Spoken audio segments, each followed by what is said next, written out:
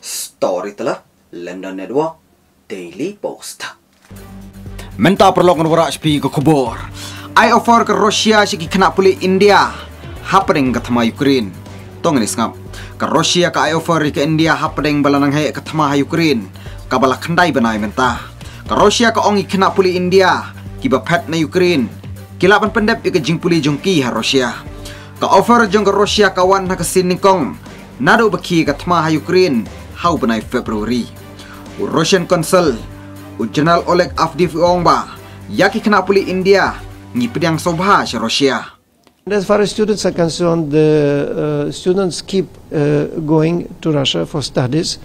The trend is also, there's an upward trend. More and more students apply for their scholarships in Russia. An offer for them to go to Russia and study because the ambience, I think the standards of medical education, they are very similar, and the language of the education is also Russian. So for the students, it will be very beneficial to go to Russia. I mean, those students who left Ukraine, they could go to Russia and continue their education because the syllabus, medical syllabus, is almost the same.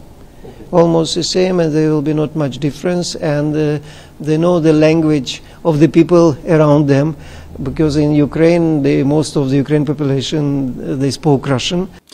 Manusnem, Shibun ki kena pulih India ki lech che Ukraine ber Rusia, ban pulih medicine, bat ki ipat ki specialized course. Kini ki kena pulih medical India, kila sya ino, lem kalawai jongki kala sakut, namar kathma. Shibun kila sya penkeriak na Ukraine se India, hapdeng ka special military operation jong Rusia. Khobi Shibun, story telah London Network Daily Post.